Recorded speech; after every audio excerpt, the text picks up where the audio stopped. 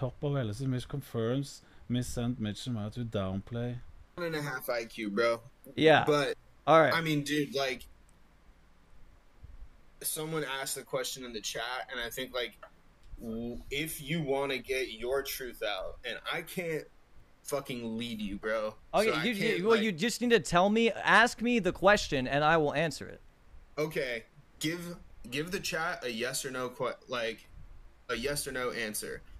Did Miz explicitly give direction to you and Maya and fucking whoever the fuck else was in that room to go to Adriana's house and to quote unquote downplay the situation or find a way to save Slick's ass?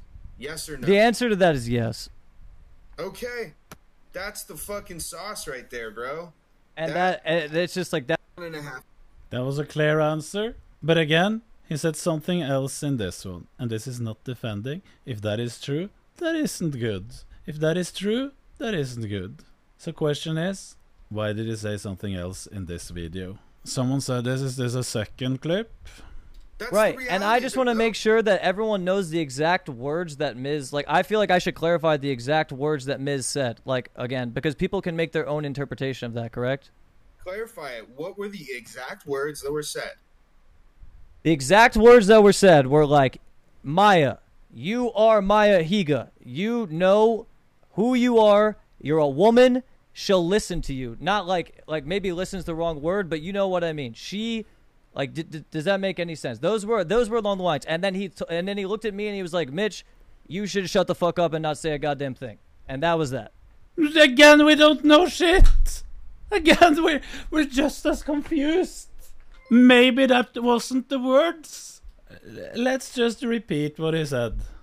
Should clarify the exact words that Miz said. Like, clarify the exact words. Like, again, because people can make their own interpretation of that, correct? Clarify it. What were the exact words that were said? Clarify what was the exact words. And then? The exact words that were said were like, Maya, you are Maya Higa. You know who you are. You're a woman. She'll listen to you. Not like maybe listen's the wrong word. Maybe listen is the wrong word. This is the whole thing, because did he say tell Maya to listen, to tell her something and listen to Maya? Or maybe listen was the wrong word. I don't know shit.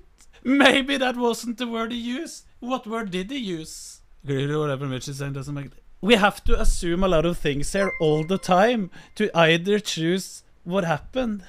Because now, from what Mitch said here, we have to either assume that he was specifically telling something even worse, or we have to assume that he didn't.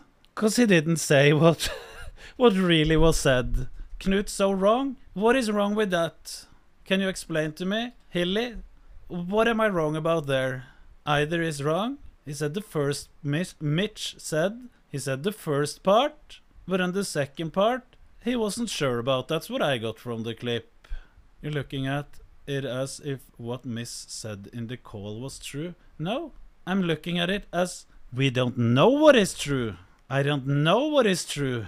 That's what from that perspective, it's where I'm looking. Sending him or her over in the first place is the problem. I can agree with you on that one. That is, as we talked about earlier, and said earlier, that's conflict of interest. And that we can agree on. But the question we're talking about here isn't has Maya and Mitch been there? Because I think that is pretty clear from all sides, isn't it? I'm just asking, is that what we're trying to find out? Because I think we got that pretty clear. Does anyone disagree? They have been there. It has been a conversation where Miskiff told them to go there. They said they were there. Yes, we're just trying to get everything clear. So stop milking this, Knut. Why should we stop milking? I want to get clarification as well. Hello, Greek. We're just trying to look at what everyone is saying here, and I have to say, I feel like from what you have heard till now, everyone is assuming a lot of things. Question is, did he send her over to convince her, or did he send her over, as he's saying himself, and Mitch was saying in the other call, to find out what has happened. And all of you are always assuming either the worst or the last thing that is said. You're always assuming one of the worst case or the last thing that is said. And I try to listen to all the information, and the information that we're getting, at least as I see it, is that it's pointing in every fucking direction. There's a few things we have clarified. That is, sexual assault has happened. That is pretty clear, to me at least. That is no questions asked. Maya, Mitch, and Barry has been over to her house. That is pretty clear. The intentions, the result of that, is what isn't really clear. That's how I see it at this point. Listen to Adriana. Yes, we can listen to her as well. We're not finished. Knut is too grown for teenage drama.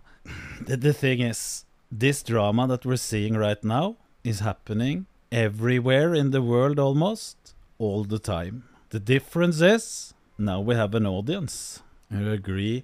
Can we agree they should have never gone over to her house? We can agree that that would have been way better that no one went over to the house.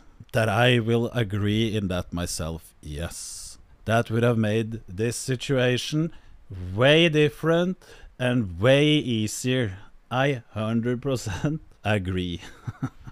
How I am sure? I'm only sure... I saw a guy said, how are you sure there was sexual assault? Till now, I haven't heard anyone denying what the 3 witnesses said that happened in that room. That's why I'm not sure, because I haven't been there. I haven't seen it. I haven't seen any video. But I would assume Slick denied it. Is there actual proof? Maybe it isn't. Watch what the victim has to say. She isn't a witness to her own assault. She was out and her friends didn't tell her before a year after. I know this. This is what makes it even more confusing. And that whole time, I was just told he touched my neck and like my wrist and tried to check my pulse. And then I found out as we were writing that twit longer that he touched my chest. Mm-hmm. And I was like, that was news to me that day, because I don't want to talk about that situation, and we were in a safe space where we all were talking about it, and that was news to me that day. So you were literally unconscious. It's not like you can go off of like what you saw because you were sleeping. Exactly, and I think I don't think people realize that. And that. This is why it is impossible to know 100%. This is why it is such a... What the fuck is going on? Okay, I'll explain. What she's saying here, I'll explain. That whole time, I was just told he touched my neck and like my wrist and tried to check my... The whole time, she's talking about the period between 2020 when this happened and 2021 when she was typing the tweet longer.